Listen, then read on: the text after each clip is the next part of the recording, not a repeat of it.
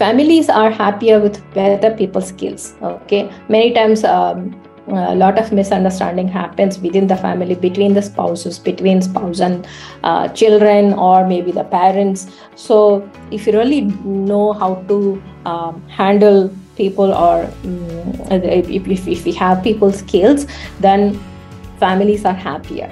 Okay. Next is salespeople increase sales. Sales, when you talk about sales, many times we think of manipulation, but doesn't work in the long run.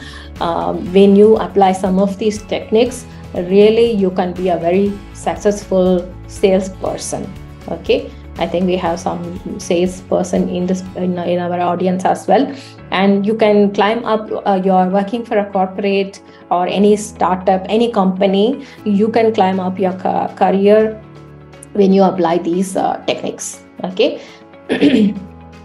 And also, if you are you can let's say you are an entrepreneur, you can have a lot of customer satisfaction in any domain, in any industry. Okay, you will know how to satisfy your customers, how to like we say 20-80 rules we saw last week. The 20% of the customers is going to bring the 80% of your business. Okay, so if you want to know how to build a successful relationship, how to satisfy them, if you really want to have a revenue generating in your business.